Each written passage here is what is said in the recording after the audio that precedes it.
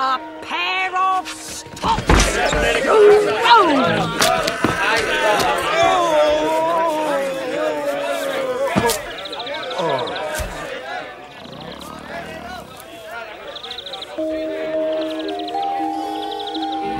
Grim death, how foul and loathsome is thy visage. Sirs, I will practice on this drunken man.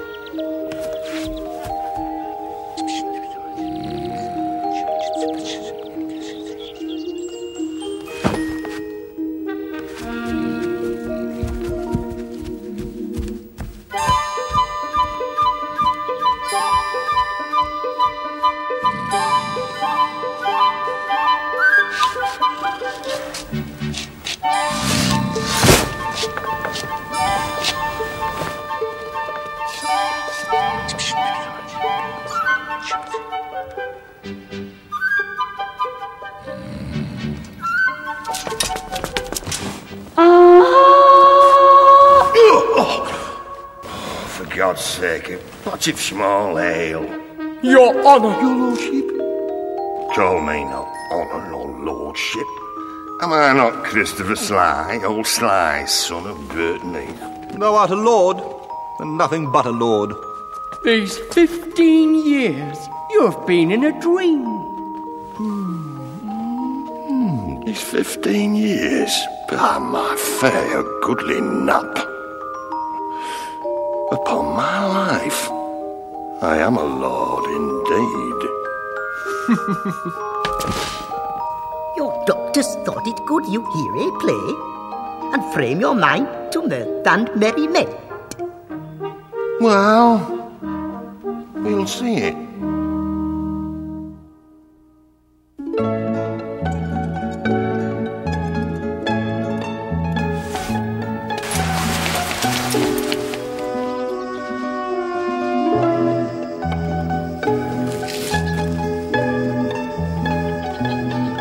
Gentlemen, importune me no farther, for how I firmly am resolved you know. That is not to bestow my youngest daughter before I have a husband for the elder.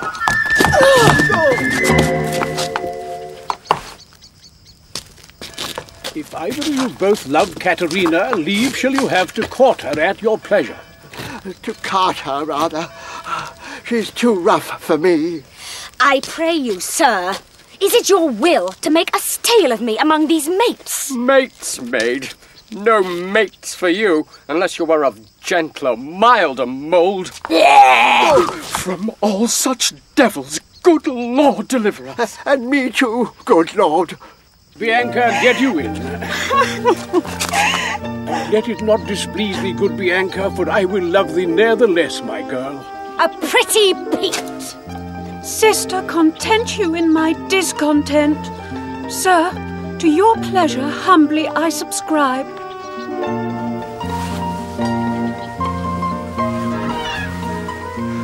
Why will you mew her up, Signor Baptista, for this fiend of hell? Gentlemen, content ye, I am resolved. Katerina, you may stay. Why, and I trust I may go too, may I not? Well, what a wretched state of affairs. Old Baptista will never give his consent to the marriage of the fair Bianca. Not until a husband is found for Katerina.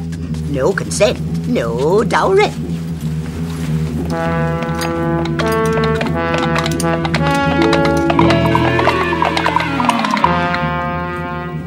My good friend, Petruchio! What happy gale blows you to Padua here from old Verona? Such wind as scatters young men through the world. Signor Hortensio, I come to wive it wealthily in Padua. If wealthily, then happily in Padua. I can, Petruchio, help thee to a wife. With wealth enough, and young and beauteous, brought up as best becomes a gentlewoman. Her only fault, and that is faults enough, is that she is intolerable cursed, and shrewd and froward. I would not wed her for a mine of gold. Hortensio, peace. Thou knowest not gold's effect. I will not sleep, Hortensio, till I see her.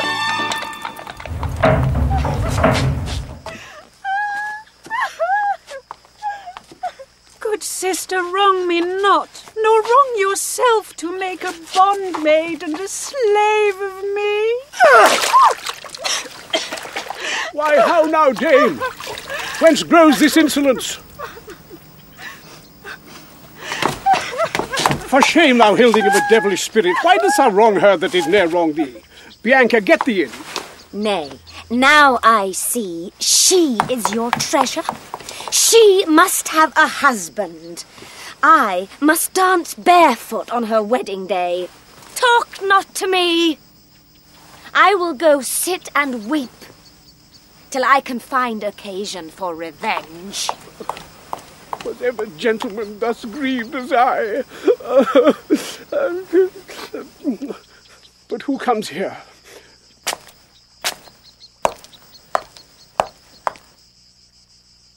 I am a gentleman of Verona, sir. Petruchio is my name. Pray, have you not a daughter called Caterina, fair and virtuous? I have a daughter, sir, called Caterina. Signor Baptista, my business asketh haste, and every day I cannot come to woo. Then tell me, if I get your daughter's love, what dowry shall I have with her to wife? After my death, the 1/2 of my lands, and in possession 20,000 crowns. Let covenants be therefore drawn between us. Aye, where the special thing is well obtained, that is her love, for that is all in all. Why, that is nothing. Well mayst thou woo, and happy be thy speed, but be thou armed for some unhappy words. Shall I send my daughter Kate to you? I pray you do. I'll attend her here.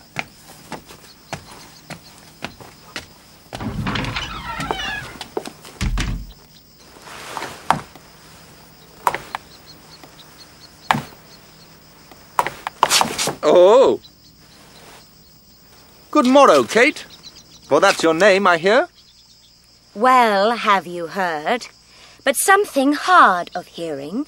They call me Catherine, that do talk of me. You lie, faith, for you are called plain Kate, and bonny Kate, and sometimes Kate the Cursed. But Kate, the prettiest Kate in Christendom, hearing thy mildness praised in every town, thy virtues spoke of, and thy beauty sounded, myself am moved to woo thee for a wife. Moved in good time. Let him that moved you hither remove you hence. Come, come, you wasp, i' faith you are too angry.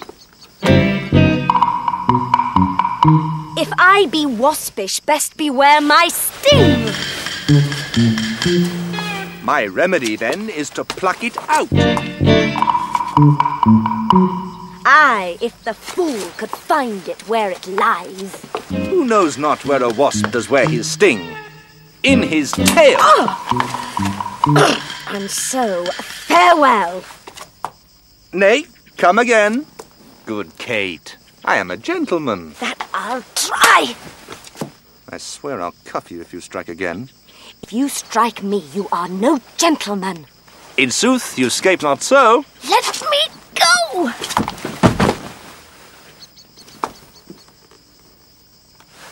Why does the world report that Kate doth limp? Oh, slanderous world! Kate, like the hazel twig, is straight and slender. Nor let me see thee walk. Thou dost not halt. Go, fool! Am I not wise? Yes, keep you warm. Marry, so I mean, sweet Catherine, in thy bed. Now, Kate, I am a husband for your turn. For I am he am born to tame you, Kate, and bring you from a wild Kate to a Kate conformable as other household Kates. Now, Signor Petruchio, how speed you with my daughter? How but well, sir. We have agreed so well together that upon Sunday is the wedding day. I'll see thee hanged on Sunday first. 'Tis bargained twixt us twain, being alone, that she shall still be cursed in company. I tell you, 'tis incredible to believe how much she loves me. Oh, the kindest Kate. She hung about my neck, and kiss on kiss she vied so fast that in a twink she won me to her love. I know not what to say, but give me your hands. God send you joy, Petruchio. 'Tis a match. Provide the feast, father, and bid the guests. I will to Venice. Sunday comes apace. We will have rings and things and fine array. And kiss me, Kate. We will be married a Sunday.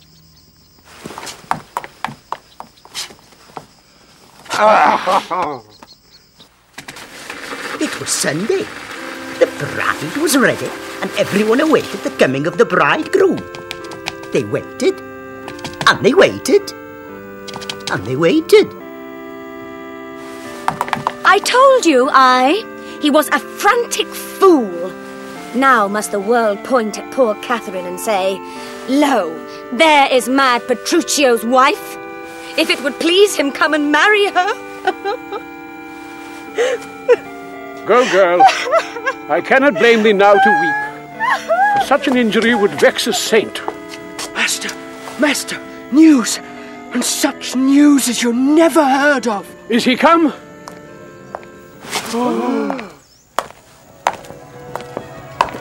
Where is Kate? The morning wears. 'Tis time we were in church. But thus I trust you will not marry her. Good sooth, even thus. For me she's married, not unto my clothes. But what a fool am I to chat with you, when I should bid good morrow to my bride, and seal the title with a lovely kiss.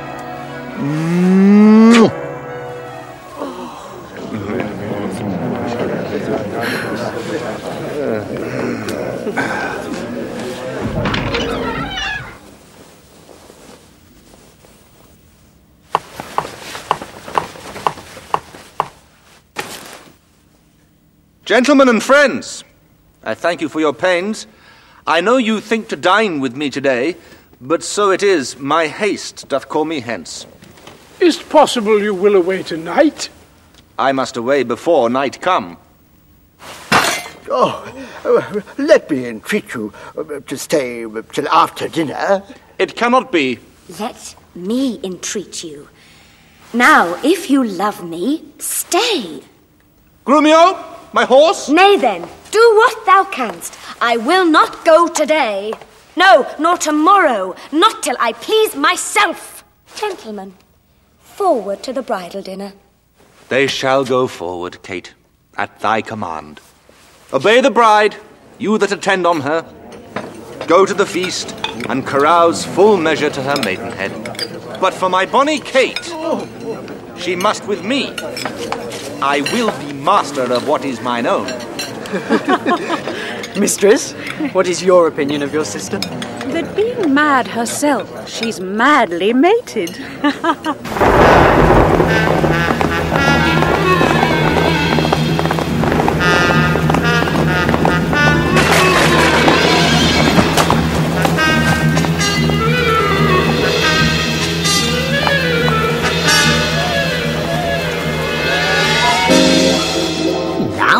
In Petruchio's house in Verona, servants are making ready for the arrival of the master and his wife. Where be these knaves? What? No man at door to hold my stirrup, nor to take my horse? Oh, yes, sir. Yes, sir. Yes, sir.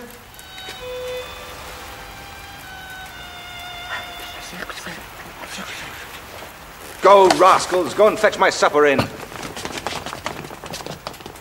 Where is the life that late I led? Be merry, Kate. Some water here. What ho! Come, Kate, and wash, and welcome heartily. Oh, you whoreson villain! Will you let it fall? Patience, I pray you. 'Twas a fault unwilling. Whoreson, beetle-headed, flap-eared knave. Come, Kate, sit down. I know you have a stomach.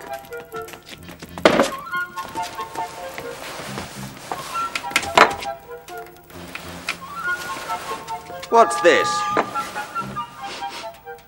Mutton? Aye. 'Tis burnt. I pray you, husband, Be not so disquiet. The meat was well. I tell thee, Kate, 'twas burnt and dried away. And better 'twere that both of us did fast. Come, I will bring thee to thy bridal chamber.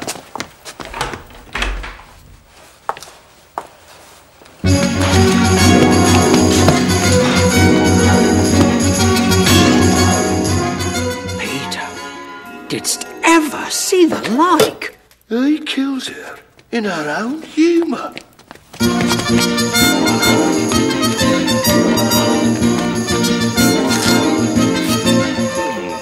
And thus have I politically begun my reign.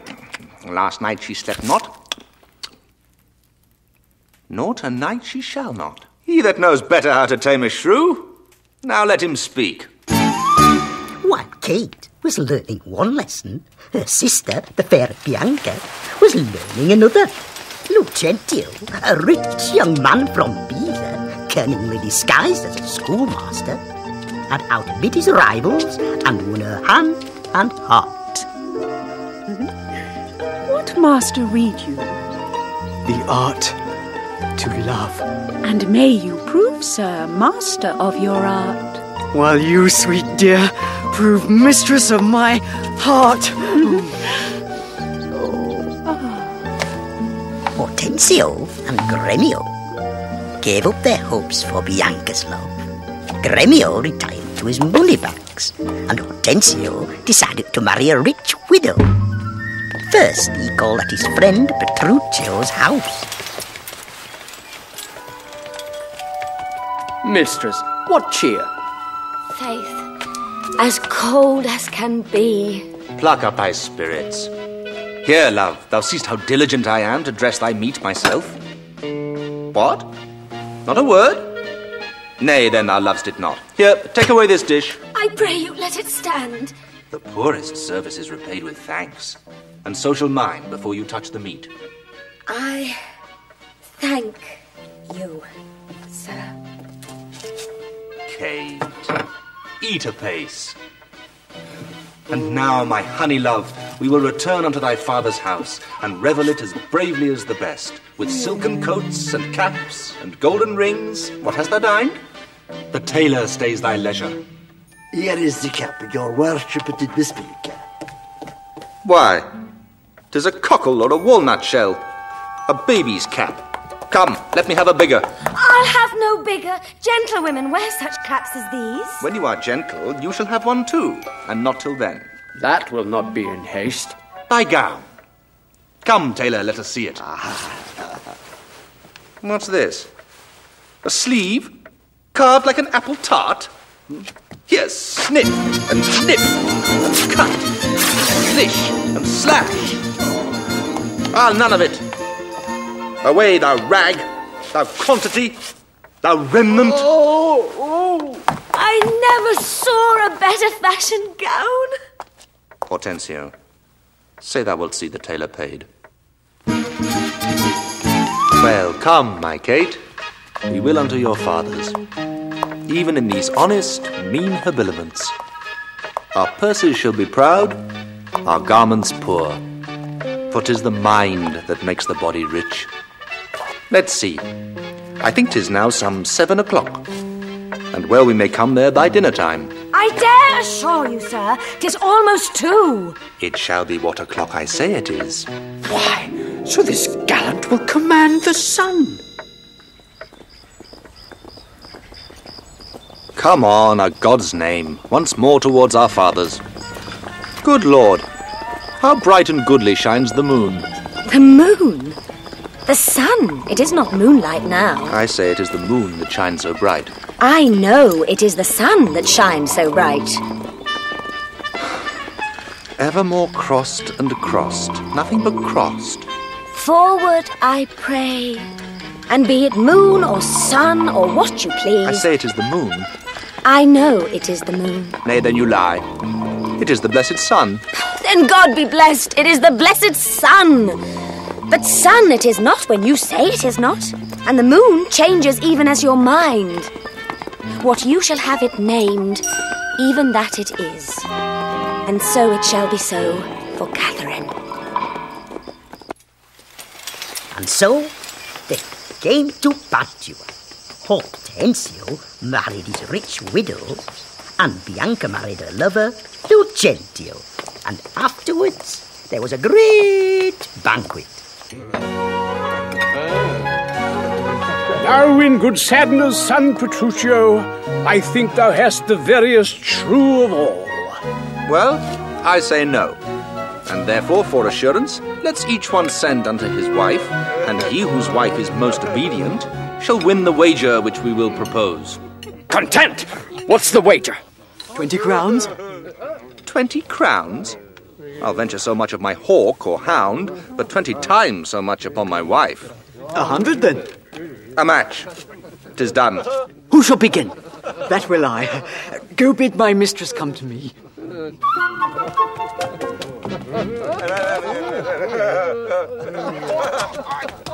How now?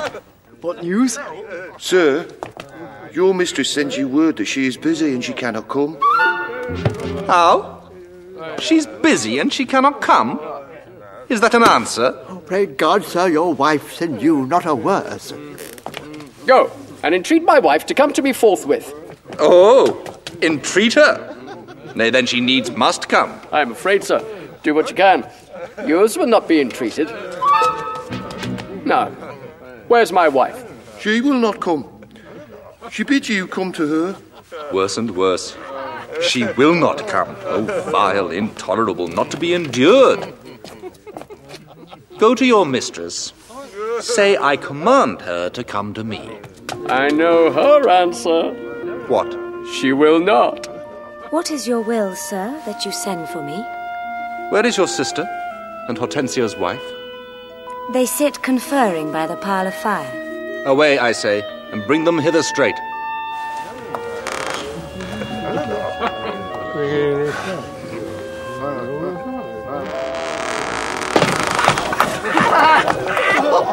Here is a wonder, if you talk of wonder. Now fair befall thee, good Petruchio, the wager thou hast won, and I will add unto their losses 20,000 crowns, another dowry to another daughter, for she is changed as she had never been. Nay, I will win my wager better yet. Catherine, that cap of yours becomes you not. Off with that bauble.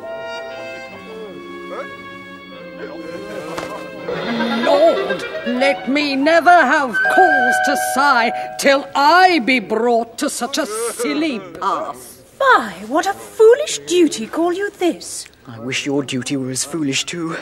The wisdom of your duty, fair Bianca, hath cost me 100 crowns since supper time. The more fool you for laying on my duty. Catherine, I charge thee, tell these headstrong women what duty they do owe their lords and husbands. She shall not. Fie, fie. Unknit that threatening, unkind brow. It blots thy beauty. A woman moved is like a fountain troubled, muddy, ill-seeming, thick, bereft of beauty. Thy husband is thy lord, thy life, thy keeper, one that cares for thee, and for thy maintenance commits his body to painful labour both by sea and land, whilst thou liest warm at home, secure and safe, and craves no other tribute at thy hands but love, fair looks, and true obedience, too little payment for so great a debt. Why, there's a wench. Come on and kiss me, Kate. 'Twas I won the wager, and being a winner, God give you good night.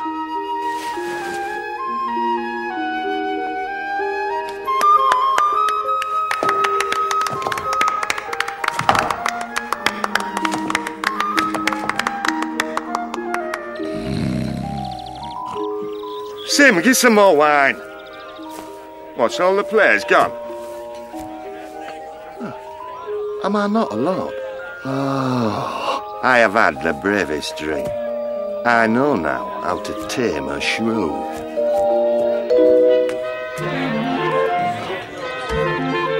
A pair of stocks, you rogue!